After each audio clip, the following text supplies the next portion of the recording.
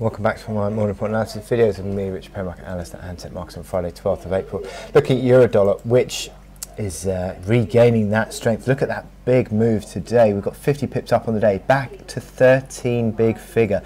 We've held on to that uptrend of the past couple of weeks. Really interesting that that has been seen actually, because you saw the dollar strengthening yesterday, and that strength has been completely and utterly given back, certainly against the euro, and we're moving to 2.5 week highs now. 13 big figure used to be considered to be a bit of a pivot level.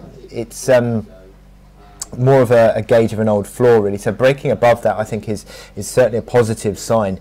But you can look at the momentum indicators; they really are taking off. Stochastics accelerating, MACD lines accelerating, RSI above 50, and tends to go towards 60. So there is upside potential in this move, and I think a move towards the top of this downtrend channel could well be seen now. Now you've got the little base pattern. If I zoom out here, you can see the base pattern above 1250, little head and shoulders reversal there. Interesting that 1250, the neckline of that base, became the basis of support yesterday before the market has been propelled higher.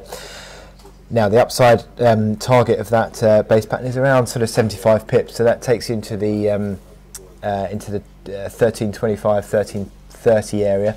And certainly I think that is an interesting level that we can be looking out for now, those old highs from late March, and sort of the basis of a pivot as well, old pivot. So 1330 certainly looks like it's on the cards now, and ultimately there we could see further recovery towards that resistance of the downtrend channel, which comes in around 1365 at the moment. But within the concept of this being a recovery, this is progressing quite nicely. So I wish you good luck in your trading, and I'll speak to you later.